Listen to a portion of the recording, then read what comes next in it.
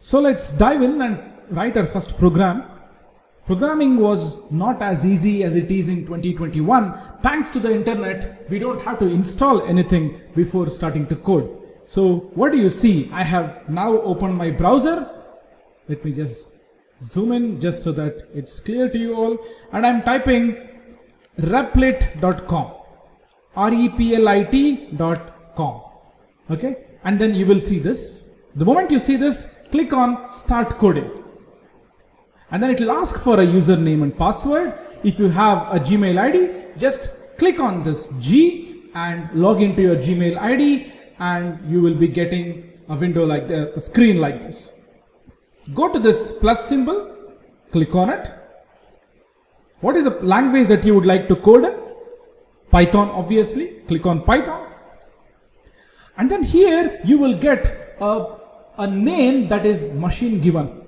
It is generally a combination of words, random combination of words. So what I will do is I'll remove it and then give it a name, first code, and then create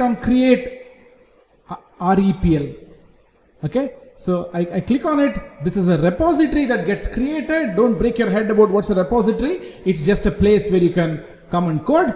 And as you can see, you can in fact see some examples by clicking here. Let's do that. Here are some example codes, but it's a little confusing to see it on your first day of programming. So let us try coding something from our hands. Let me say print hello, just hello. And once I type something here, you will see things are self-explanatory. I'll not explain. Come here and click on run, and you will see hello here. Now your question would be, what just happened? You say something here and the same word came here. I mean, what is the big deal? What are we into, right? So the point is, this is the place where you will type your, so you can call it commands, right? And this is the place where your computer will execute them and show you the result of what you have typed here. Just in case you typed, instead of hello, you typed namaste, and then click on run, it will show you namaste. Okay, if you say namaste India and then click on run, it will show namaste India. So in a nutshell, all you do is you type your commands here and you get the output here. All right, you can type more print commands.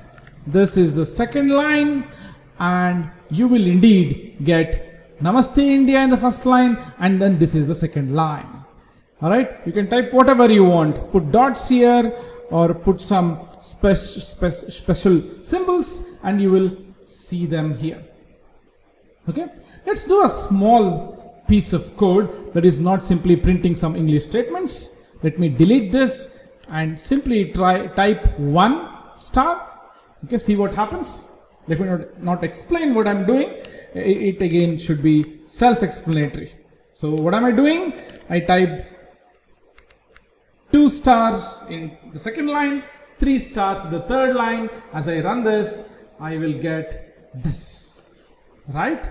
If I keep doing this, assuming I have a lot of time this evening, I can keep typing this, 5 lines, and then 6th line is 6 stars, 7th line is 7 stars. Okay, then run, you will get precisely what you have typed. Okay, it sort of has a staircase effect, as you can see, correct? And let me continue this. 8, 9 and 10. Looking at the pattern, you see I should have included 9 stars here, but I've included 2 stars more. Okay, making it 10 stars. If I run, look at this. The computer will obviously not know that it should display the 9 stars here and not 10, simply because you have specified 10 stars here. The point to note is that your computer does precisely what you ask your computer to do. If you ask it to display a hash at the end, it will simply display a hash at the end, as you can see. Okay, print, I don't know what to type, then run it, it will simply say, I don't know what to type. Simple as that.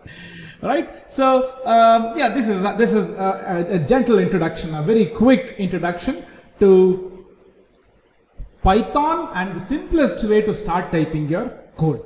And the simplest code is, of course, your print statement. I just now showed you how you can type something here and execute the same by clicking on run command, and the executed code appears on the screen right here. Okay, this should be enough to begin with. You can go ahead and try exploring whatever you want to explore. Before I conclude, let me try to display these stars in the reverse order. What do I mean by that?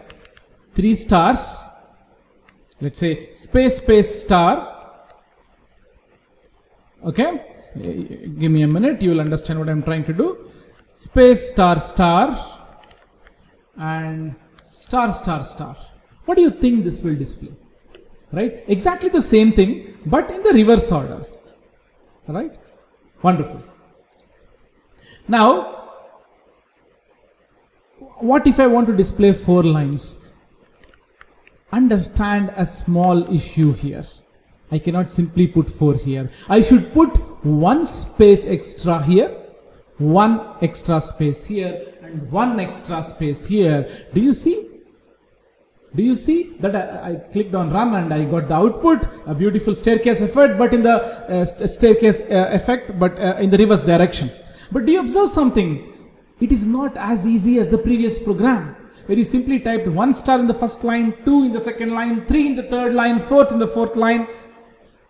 It's a little more involved than that, right? To make your life even more difficult, rather, I'm making my life difficult here, not yours. I'm sure when you start typing your piece of code, your life will become difficult as well. You see, for 5, I should again go and push these things by 1 space. Run, and here I am. And assuming I did that for about 10 lines, and the 11th line will involve me going up and then putting space to all the lines above. Oh, it's going to be some hard work if you're going to do this for like 20 lines. I stop here with a question. Is there any way we can automate this? Of course, we are a couple of weeks ahead with this question. Rather, I'm asking this question a couple of weeks ahead. But let's wait and watch if there's a nice way to display this by coding something really nice here in just 3 to 4 lines.